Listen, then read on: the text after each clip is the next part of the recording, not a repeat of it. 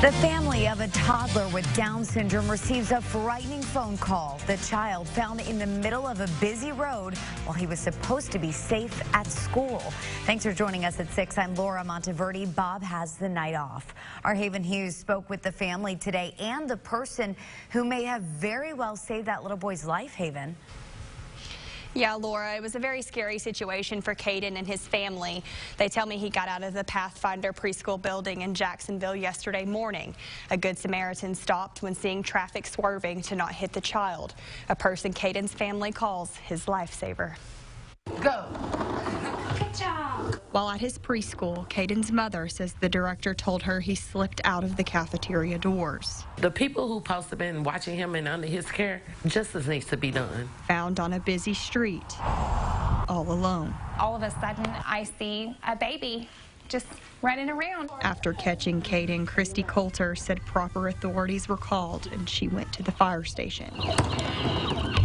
I took him there so he would be warm because he didn't have a jacket on. He was wet, he was cold. Coulter says police had to call around to facilities to see if they had a missing child. The Jacksonville Police Department confirms they did not receive a call from Pathfinder Preschool. I received a call, but it was after he was found. But it was frightening and I was scared of his well-being because if he's running on the main road, he could have got hit by a car, you know, anybody could have kidnapped him, and then I would have been without my baby. We reached out to Pathfinder Preschool for a statement.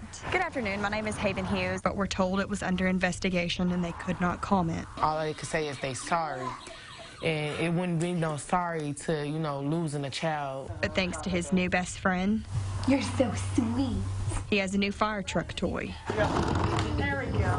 And is safely home with his family. We need more people like you in this world because anything could have happened to my baby. Coulter says it's her hope others would do the same thing. I feel like more people in our community should step up and stop being ugly. But because of her, Caden gets to spend the holidays and every other day at home, safe. You saved my grandbaby's life. Thank you, thank you.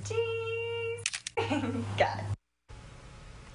Well, according to the Arkansas Department of Human Services website, Pathfinder has been visited 5 times this year with no violations cited. They told us they could not comment if an investigation is currently underway. Live in studio, I'm Haven Hughes, KARK 4 News. Back to you, Laura.